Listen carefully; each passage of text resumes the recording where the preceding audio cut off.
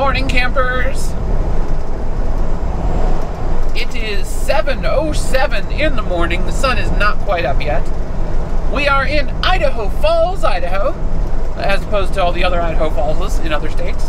I don't know what that was. I'm sorry. We're on I-15 at the moment. We're about to leave it, though.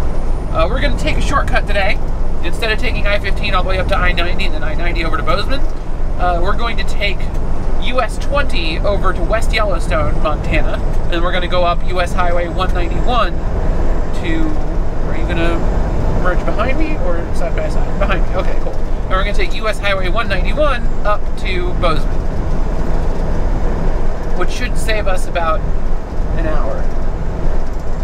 And we get to go through Yellowstone. Yay! So I don't know if y'all can see it or not, but there's some very cool clouds happening to our left called Kelvin Helmholz waves, which is kind of a thing that happens when you get two layers of air that are mixing together, and one of those layers has a cloud in it and one doesn't. So you get this like visualization of all the little vortices that are happening in there, and so you get this neat little wave-like clouds up on our left.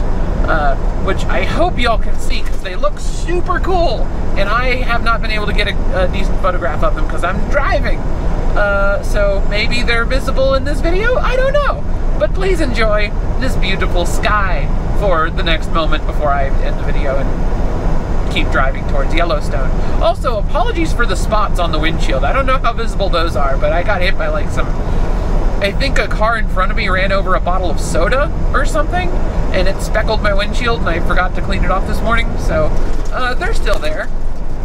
But anyway, Kelvin Helmholz waves, yay! They're very cool looking. I enjoy them.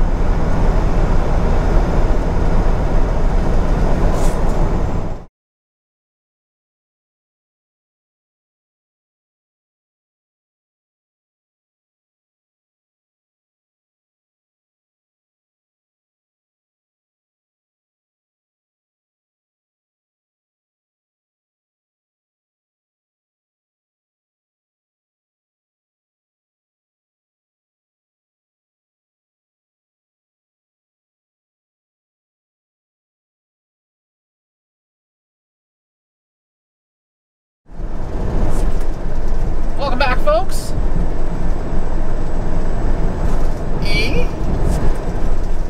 I don't think that helped at all. Who knows?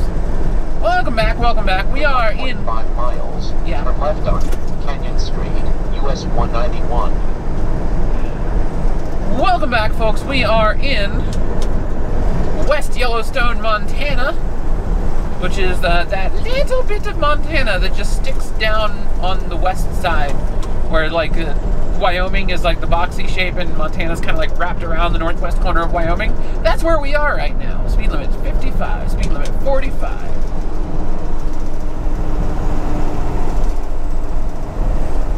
This is the western gateway to Yellowstone National Park. That's a small airport on the right, I think.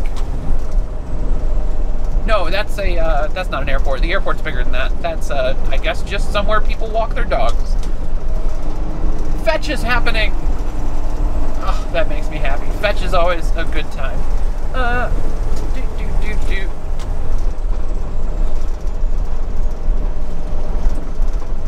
West Yellowstone, Montana.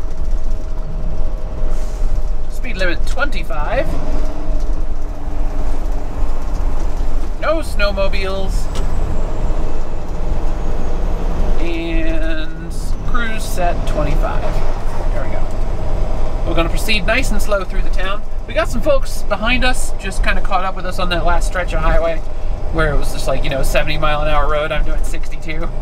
So we got three people behind us, including a food service truck, which presumably is going to be headed into Yellowstone. Presumably the food service truck is going into Yellowstone itself.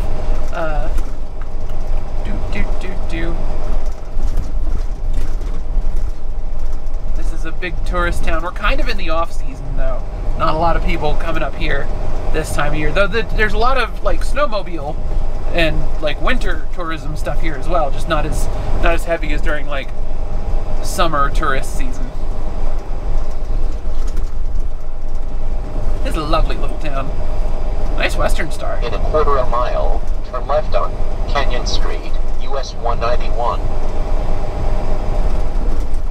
And the food service truck has turned off somewhere behind us. So it's at least correct, they are not headed 900 for feet, Bozeman. turn left on Canyon Street, US 191. We're just going to give this truck a little bit of space. Presumably just had to stop and run into the bathroom. Oh, it's a UPS truck. Okay. Who knows? Alright, so this is Canyon Street.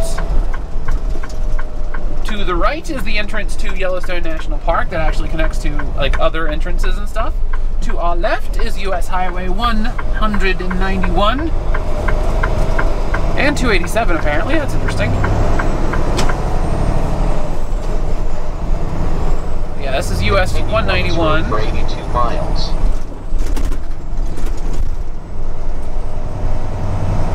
And we're gonna head up into Yellowstone. Caution, bison roaming, animals on roadway.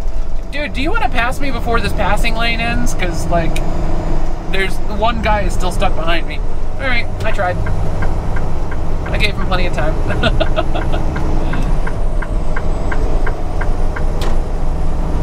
45 mile an hour is the new speed limit. We're only doing about 41 right now. Fire danger low. Watercraft inspections required. There's the 55 sign. Gonna keep shifting up. Big Sky, 48 miles. NS 71, Bozeman, 89.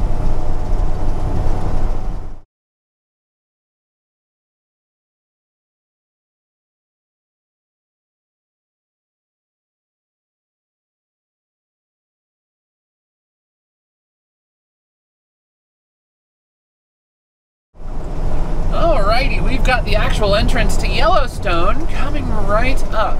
Not an entrance. It's not like a park entrance. It's just, you know, this highway passes through a little bit of Yellowstone. Now we got a turnout here. Got nobody behind me, so I don't need to turn out. Legally required to turn out if you get 4 or more vehicles following you and you encounter a turnout. Yellowstone Park, speed limit 55. Next 20 miles. Entering Yellowstone. Woo! It's a very anticlimactic sign. Welcome to Yellowstone National Park, everyone.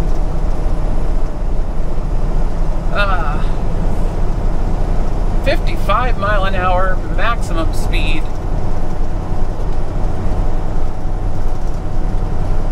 There we go, set for 55. Probably going to be going a little bit slower than that in certain parts just because there's another turnout. Just because there are quite a few, like, it's a very scenic road and a little twisty. Hazardous material prohibited for the next 20 miles. That makes sense. You can't drive hazmat through Yellowstone National Park. Surprising no one.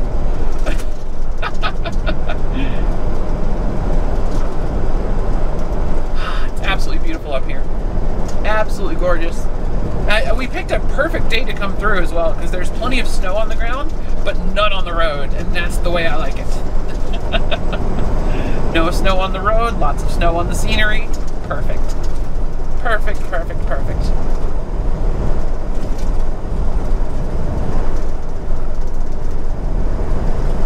Nobody behind us. It's really interesting. The one person that was stuck behind me took US 287 up towards Ennis instead of following us into the park.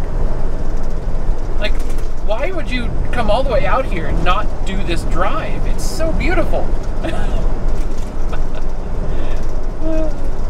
Who knows? But yeah, so part of the reason that trucks are even allowed on this road is there's really no connections to the rest of the park from this highway.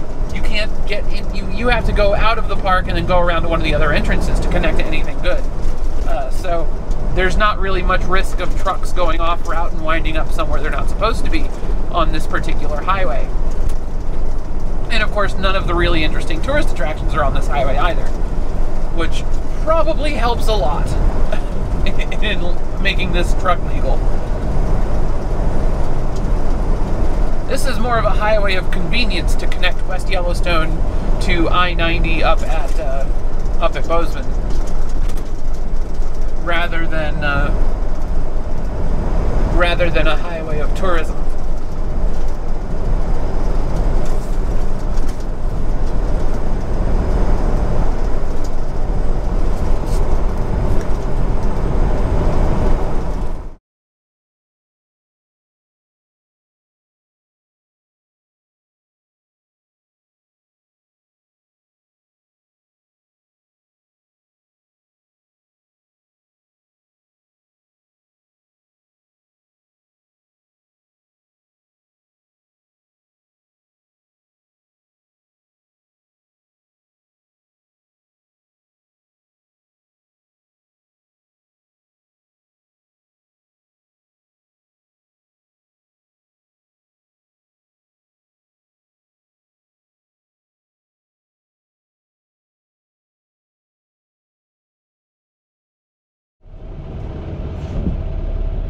Alrighty folks, welcome to downtown Bozeman, Montana, which is a beautiful little city. Bit small for my tastes for driving a truck through. But well, we've dealt with worse. We've dealt with worse. Are you gonna try and turn in front of me? No? Cool. Thank you.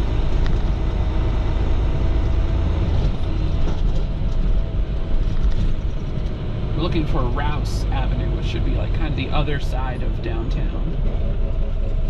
And we're staying in the left lane because in an area like this with this many pedestrians, this many parked vehicles, you do not want to be in the right lane. Because the right lane is just turn left on North Rouse Avenue, MT86. Yeah, you see the trucks on the other side are all doing the same thing. Like the right lane is where you're going to get people opening their doors like right in front of the truck, or stepping out off the sidewalk and stuff.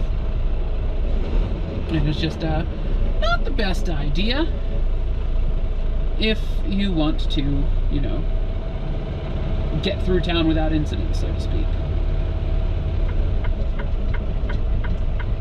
Oh, that's fun. There's parked traffic on this road. Cool.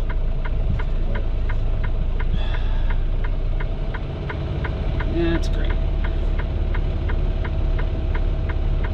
If we really don't think we can make the turn, we can keep going straight, get to I-90, and get it there via that route.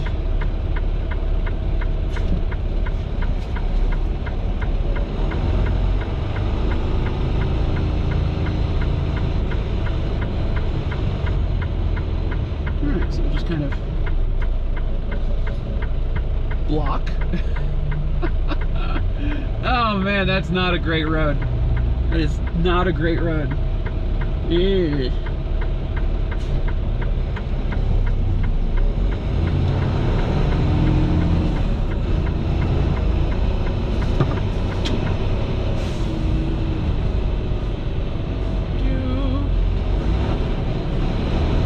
Nailed it. I like the thumbs up from that dude.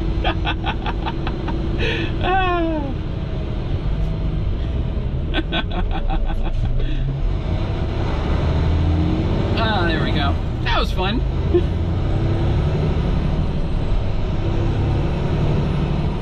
Really made my day slightly more interesting, that particular turn. Now I see why destination in 1 mile on the left side. Now I see why the directions go a different route through town, even though it's not a. This is the state highway.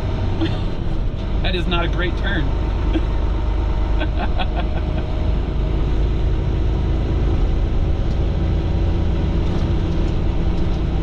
Lesson learned, lesson learned. It would have been a much less interesting video. So at least we got that going for us. We got interesting footage. All right. Approaching destination in 900 feet on the left side. Looking for a Coca-Cola bottler.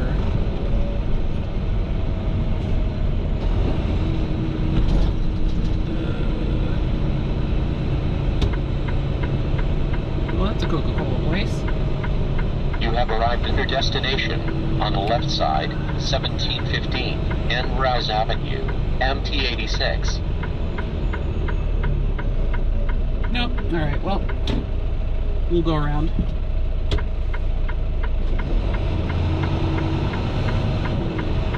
Can y'all stop trying to pass me on the right and just let me back into traffic, please? Really? Really? Assholes.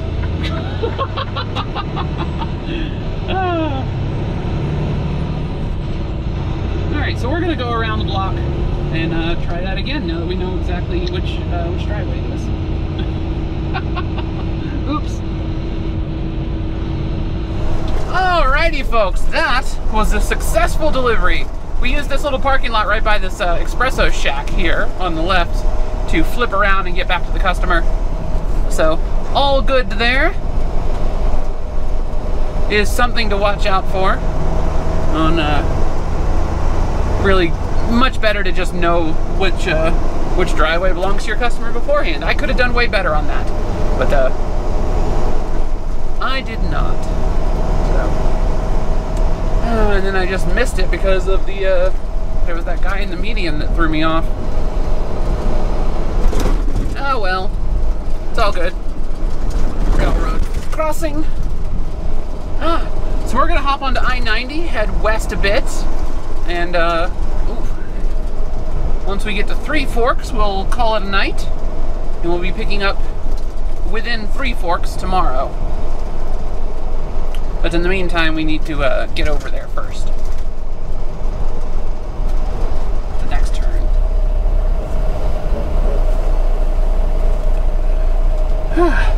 But yeah, so we're gonna hit I-90, head west to Three Forks, and shut down for the night there. That's a graveyard to my right. That's cheerful.